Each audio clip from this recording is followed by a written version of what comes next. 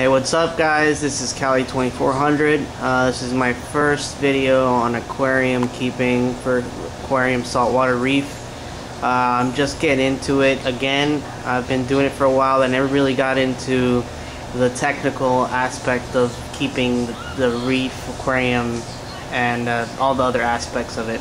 So I just want to show you what I got so far. I got some Recordia growing right here. Some mushroom, little polyp.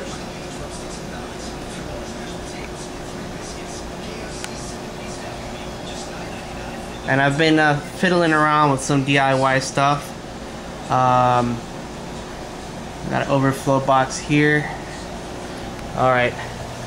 This is what I ended up doing. I've got the wet-dry trickle filter, which I'm now deciding to change into a refugium, and we're going to talk a little bit more about that in a minute. But here you see I got the E-Shops, or E-Shops, whatever you call it, protein skimmer. I've had it on for 2 days and it's just going nuts, man. Look at that crap in there, it's beautiful. I got a UV sterilizer. I got the phosphine reactor down there in the back. I haven't got the RoaFos yet for it, but it's coming in today. We should get a pump too. I'm using the MaxiJet 600 for that phosphine reactor. And my issue here was that I wanted a refugium, but I had thought about dividing the wet-dry before I got this protein skimmer into 2 sections, on the left for the pumps, and then maybe make a division right in the middle here and make a small refugium with a light on top. But it would have been way too small. It just wouldn't have been. It would have cramped all my space. And now I'm just happy that I have space for my pump. Plus I'm adding another pump in there, and I'll tell you why. Back there, I don't know if you can see, I got a pipe leading out. I've decided to add a refugium on top of the wet-dry, and I'll show you what I did.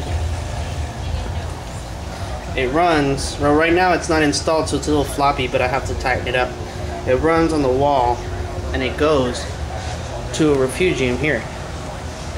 This hasn't been set up, it's not connected yet, it's just got the little pump working inside here. And the mangroves, and I got some mud. It's on the first day, so it's still cycling, it's still settling. But I'm gonna connect this with a 160 gallon per hour pump, and I've made a little overflow. I don't know if you can see in the back right there,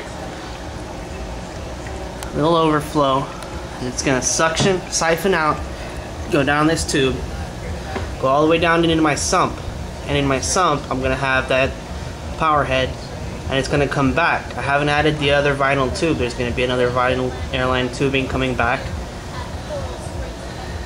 and it's gonna go in here. So if you guys have any comments on how this could work or how it couldn't work, if it comes to power outage, I do have a ball valve and a check valve on the back there, so that's not really going to be an issue.